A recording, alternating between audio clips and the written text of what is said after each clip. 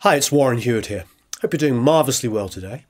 Today in lesson 5, we're going to talk about the basics of using a recording console or a mixing desk or a mixing console. These are all the different terminologies that we use, whether you're in America or England or wherever. So as usual, please, of course, subscribe. You can go to the link below and subscribe. You can go to producelikeapro.com and you can sign up for the email list.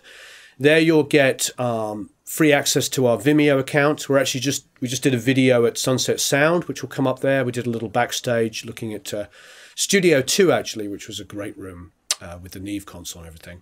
And also there's a drum recording one there. There's access to free drum samples if you sign up, all the ones that I use. And you can download a drum session that Greg D'Angelo played that you can edit and practice editing drums on. And there will continually be added stuff to that. There's some free music, etc. So please sign up to the email list. Okay, so today in lesson 5, I'm just going to take you through a basic signal flow on a recording console and the routing. And this is on an SSL. And of course, there's many different consoles. These days, you know, you can buy the large format consoles like this, which are increasingly coming down in price as we move more to in the box. There's also some fun little consoles. I know that API is making a little one with only like 2 to 4 faders on it. And it's just the reason why people, I think, still like mixing consoles, even if it's just for the smaller little ones, like little small 8-fader ones to like 16 to 24 to 32 to 40 plus. It's that sort of aesthetic of being able to move a fader when you mix. You know, I love working in the box. I love the ability that what you can do in Pro Tools or Cubase, Nuendo, Reason, Ableton, all of those different DAWs are incredible. They're really wonderful because they give you the feel of a mixing console, but you're doing everything on a mouse, which is fine. And the first thing you can do is you could buy like a Huey. A Huey is an HUI. It's an old Mackie format that they came out with, and that works via MIDI and allows you to control the faders in your DAW. So we'll show you some little examples of different Hueys that you can get. Avid make their own, like the icons and the D commands, you know, and you can buy some of those used at really reasonable prices. Mackie still make one, and there's lots of other people. I know SSL make one now, and those are really cool because they give you the feeling of a mixing console. So you're not just using the mouse to control fader moves. You actually got a fader which you can ride, and it's so much more subtle. You know, you can just sit there and boost the vocal and come down. And that's a nice thing to do because when you're sending your signal, like your vocal, to a console, it's getting compressed. If you do your fader move in Pro Tools in your DAW, for instance, not only are you turning it up, you're also hitting the compressor on the console a little harder. So it's nice, you know, to do the fader on the console, or if you're in the box, do the fader move post-compression. Okay, that's a lot of information. So if that isn't clear, please leave questions down below down there. Love to have discussion on it. I've noticed recently that a lot of people are getting involved and creating a lovely community here where everybody's helping each other out, which is really the purpose to these videos, is to get everybody to talk so that we can all learn off each other, because many people have left comments that have taught me things and made me readdress what I do. There's no experts in this. Anybody that thinks they're an expert, as Jack Douglas said, doesn't know what they're doing, because you're continually learning. And this is why we do music, because it's creative and we get to learn from each other. It's wonderful. Okay, so let's go and look at the console and discuss a basic SSL channel strip and use that as an example to understand how a console works. Okay, great. So let's look at a channel, and we're going to use the kick channel here on channel 1. Okay, so here's the input section. This is where we first come into on a console. Now, this is my line input and this is my mic input. Now, I use this console primarily just to run my mixes through. So I have a lot of external pre's, you know, like the 1073 DMP. I have a lot of 312s. I have lots of different flavors that I use. So most of the time when I'm tracking drums and pianos, guitars, vocals, basses, etc., I am using external pre's. Which is pretty similar to the way that most of you will be working. You'll use an external pre, and then you'll either be mixing in a box or you'll go through a console. So in this console here, I've got my line turned up because this is my signal coming from Pro Tools. And I've got a little extra bump here on my kick. This flip control is selecting between the mic and the line input. So at the moment it's out, so it's coming in line for mixing. Okay, so that's the gain control here. There's also a pad. If the signal is super hot on the mic input, you know, I might have a condenser, a really hot signal coming in, a guitar amp or something like that, so you can pad the input. This is a polarity switch, and what that does is flip the phase.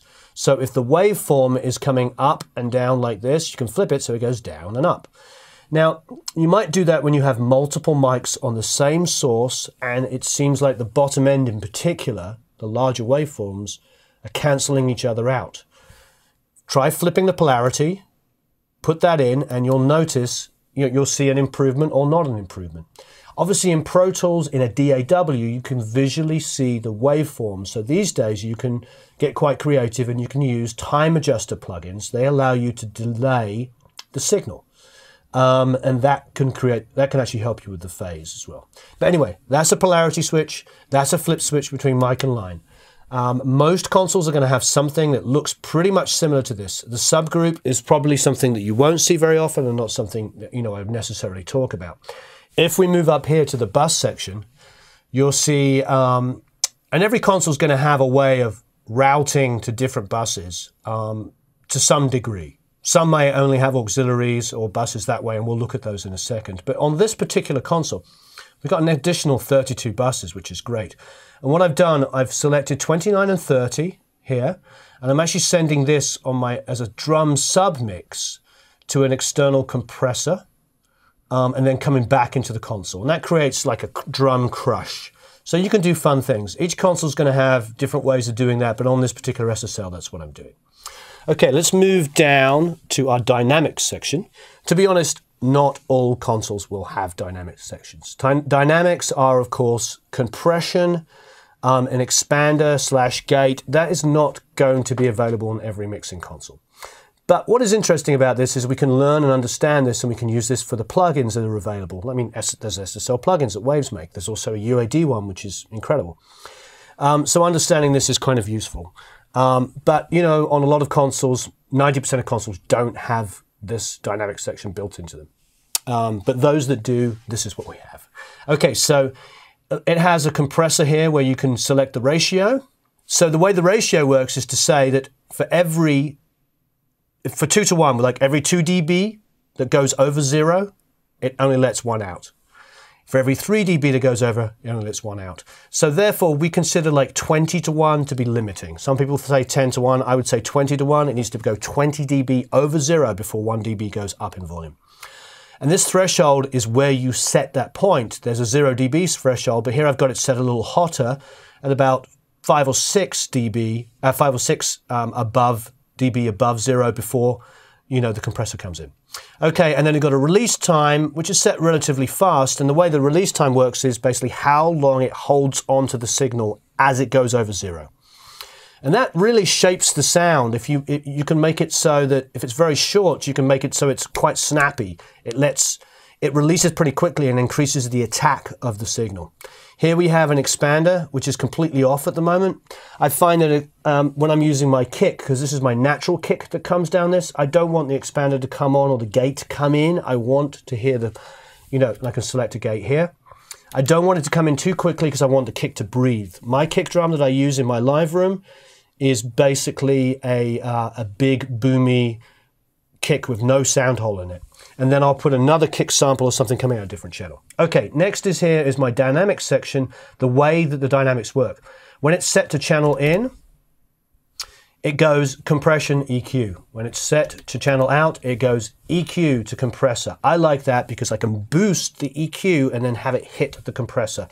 That's a very, very significant way to make it sound like an SSL. The SSL has that sound when you hit EQ going into compression. It's a really, really great spanky kind of sound. Next, let's talk about the EQ section. This engages the EQ. That's off. That's on. Okay, here is some low boost that I put on at 60 Hertz. So that's you can selectable between 30 and 450. Here's our low mids I'm cutting. This is an insert control that you can put on. What this is doing is turning on a transient designer, which I put in there to help shape it. Again, you can do that with a plugin. They make SPL transient designer plugins. And then also I can select whether this insert is pre or post EQ. So at the moment it's post EQ, but I could have it pre EQ if I wanted. Then I've got high mid frequencies here, and I've got high frequency boost and cut, and then here's my filters, which is basically high pass filter and low pass filter. So I can narrow the bandwidth. I can make it, this is a kick drum, so I'm leaving it pretty open on the bottom end. But if it was like a vocal, I might want to come up here and cut out some super lows that might be mudding it out, or some, you know, some heavy rock guitars that I want to be huge, but I don't want to get in the way of the bass. I can kind of come there. And the same thing with the high pass filter. The low pass filter, I might want to shape some of the top, you know, but not have it get in the way of the cymbals and the ambience, etc. of the vocal. So I might do this. Okay, let's move down to our auxiliary sends and our buses. Here we have quite a few things that we're doing. This is a cue left and right. This is and what that is this is where my headphones are coming from. So this is my headphone send, and I can select it to come down on small fader, which you'll see in a minute. But on this console, we'll keep it pretty straightforward in explanation. Because this is the kick drum, I'm having it to come down the center. But if it was an acoustic guitar, I might want to pan it over here, you know, or there. You know, I might want to put it out of the way of the vocal, which would be coming down the center.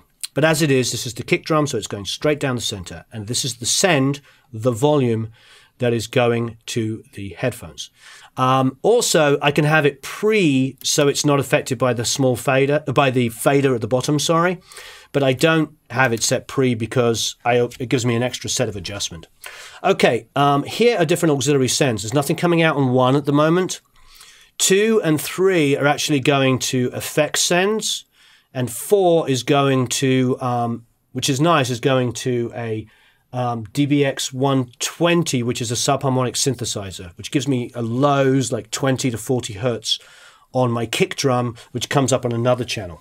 On an SSL, we have this thing called a float control, which allows me to take this channel out of the mix, but it will still send all of the different auxiliaries I've got here. And that's useful because I can then hear returns of effects and the subharmonic synthesizer, etc., that's going on their own in isolation. Okay, so here on the SSL we have a small fader. And the small fader sends can be pretty much assigned to do anything. At the moment they're set to an output, which is actually going to 29 and 30 up there. So this controls what is going to 29 and 30. It allows me to make up like a little submix and you know, blend it quickly and easily. Also, you could actually have it as an additional return on a mix by selecting to input, and I'd be able to use these as more inputs on a mix, which is really nice. I can also solo, obviously, and listen to those. I can cut them, you know, turn them on and off, mute them, basically. Last but no means least, on the channel, we have the large fader. Now, obviously, that's just a channel fader, and that allows me, obviously, to send to the master bus.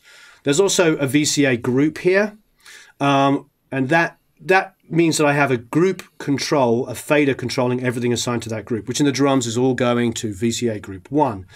That allows me, and you can do the same thing in Pro Tools, you basically bus all of your drums to one auxiliary, you know, a stereo auxiliary, say 1 and 2, and that's just controlling all the drums in one go as opposed to individually controlling them, which is good when you're doing drum pushes to choruses and you maybe want to push your drums up like a dB in a chorus just to make them a little bit more aggressive and loud.